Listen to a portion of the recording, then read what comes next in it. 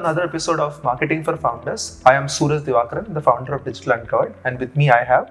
I am Ajish Venugopalan. I am the CEO and founder for AG and VG Media. Welcome to our show. So one of the burning questions that we want to answer in today's episode is, and this is for you Ajish, you've been mentoring startups for a long time now. So what are some of the frequently asked questions that come in from founders when they're trying to establish marketing as a function? That's indeed a very interesting question, Suraj. The first question startups typically ask is how to go about creating or building a brand for themselves. And I typically tell them that you really think hard on your storytelling strategy.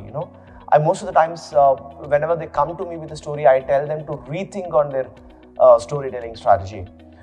Fundamentally, I believe that one should look at consumer data and club it with omni-channel platform or technology that they are typically using. Now, to elaborate on this, there are multiple omni-channel platforms available in the market. What do we really mean by omni-channel is consumers today have multiple channels to approach you. They can come to you through social media, they can come to you through a phone call, they can come to you through a website, or they can come to you through different other platforms like a chatbot or chat GPTs in today's world, which a lot of new generation companies are trying to adapt. Now, what do you really mean by omni-channel? Whichever channel the consumer takes to get to you, you should still be able to identify which is a customer who's come to you and address their queries in the right way. And that's what we typically mean by telling you, omni-channel strategies or omni-channel platform that you probably use. So to sort of say, first thing is to understand the consumer data and use an omni-channel strategy to address your consumer's pain point using an omni-channel strategy. Number two, you should think from your consumer's perspective. You should understand why the consumer has come to you. Typically, most of the buying decisions are irrational and most of these decisions are emotional. So unless and until you understand the perspective of your consumer, you are not able to build the right content. And finally, you create content that resonates with your consumer. Let me take an example of an Indian brand, Maruti Suzuki. When Suzuki wanted to enter India through a joint venture with Maruti, they got their consumer story right. What does the Indian consumer want at that time? They wanted an affordable car, they wanted a family car, and Maruti was bang on point in creating the content and understanding the consumer's point of view in the right way. We can portray this by playing some of the advertisements by Maruti Suzuki, and one of the ads that I can really recollect on fuel efficiency is, where there is a young Sardar boy playing around with a toy, and saying that, Papa, ye fuel khatam hi nahi hota, right? That's one of the ad on the fuel efficiency that Maruti came up with. There's another typical ad where Maruti has come up with would probably be, people trying to get home for Diwali, or a bride and the groom taking a Maruti Suzuki after the driving away for their honeymoon on a Maruti Suzuki car, right? Or a family driving a Maruti Suzuki with their pet, or a neighbor buying a new Maruti car and the entire mohalla sitting in the Maruti Suzuki car and riding, right? Now, the reason Maruti succeeded so far in the market was because they really got their consumer strategy right.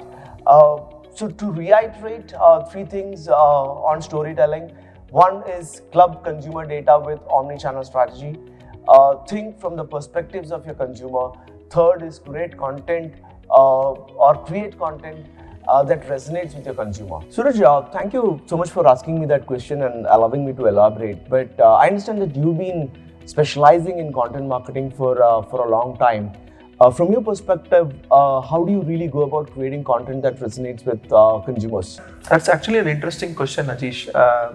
And what I've seen in the Indian market is that a lot of companies or a lot of organizations in India don't understand content marketing. I think our understanding of content marketing has only evolved in the last 10-15 years, and predominantly it has come from what we've seen and experienced from brands that have come from the West. So what used to happen back in the 80s and 90s is that every advertising agency had a copywriter whose job was to come up with that one big idea. And once you had that one big idea, you would use integrated marketing campaign to spread it across different media channels, right? But that sort of stopped in the early 2000s because you had a multitude of channels that came in. You had social media, email, and every other channel that you can practically think of, right? So today the word copywriter itself has become a misnomer. It's become a misnomer because today idea doesn't start with a script or a television commercial. It could start with a tweet, and that tweet could possibly become an advertising campaign, right? So if you're a brand, how do you sort of think about storytelling, and how do you sort of think about building these content pieces and building a content marketing strategy? So the way to do that is to first think about what is the kind of perceived value you want to build, right? So for instance, Amul talks about real milk, real ice cream, how their ice cream is made up of real milk. Or the Whole Truth talks about how they are building healthy food and how they are a healthy food alternative, which is free of preservatives and chemicals, right? Similarly, Ultra Human is not trying to position itself as a medical device or a CGM brand. It's trying to position itself as a health and lifestyle brand. So once you know what kind of perceived value you want to build or what is the category that you want to play in, you have to build an entire content marketing strategy around it. So if you look at Doordarshan in the 80s and 90s, they had a pretty good programming strategy, right? They had these hero content, like you had movies that used to play on weekends, then you had Chitrahar, then you had Surabhi, but they also had shows like Hum Log or shows like Nukkad, which used to play from Monday to Friday, right? And if you're looking at the same strategy being used by Netflix, they have hero content like they have Crown and they have House of Cards and they have Squid Game, but they also have movies that they borrow from existing television studios like the MGM, right? So you have Forrest Gump and you have Shawshank Redemption, which people want to watch again and again, right? Although it's old content, right? So they have really good content that they borrow from third-party players, but they also build their own content and they also have hero content, right? That they built in, right? So similarly, a brand has to think about how can they use the same framework to build a content strategy around it. So for instance, Whole Truth, while it talks about being free of chemicals and preservatives, how does it do it, right? They have a podcast where they get people who are really into fitness. They have Nitin Kamath and others who come and talk about how they are following a lifestyle which is to do with health and fitness. But they also have a training academy which talks about how some of the food that is being sold in the market in name of healthy is actually unhealthy. So for instance, they talk about brown sandwich and brown bread and multigrain bread, how companies are trying to sell that to us by saying it's healthy, which while it is not healthy, right? So this is how companies are going about building their content strategy and building a content framework.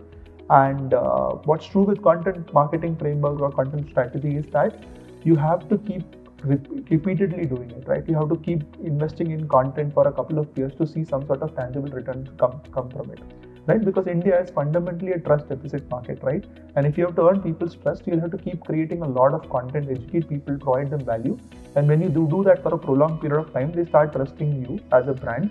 Hey, this is a brand that has helped me to understand what healthy food is, right? So probably I'll buy from them, right? Because I've seen some value from their content, right? And it's an iterative process. So it's not going to be the case that you will get this right the first time or the second time. It takes 6 months to 1 year of iterations to understand what is going to resonate with your audience and whether it's purely aligned with your storytelling skills, right? So that's how I would put it across. Thank you, Suraj, for adding so much of value for our viewers. I hope they would have definitely benefited out of the content marketing strategies that you recently just now described. With that, we come to the end of this episode. We will be back with yet another exciting episode of Marketing for Founders. This is Ajish Venugopalan, the CEO and founder of AJ and VG Media, signing off, along with This is Suraj Divakaran, founder of Digital Uncovered. If you like our show, please don't forget to hit the like button below or the subscribe button below. Until next time, thank you.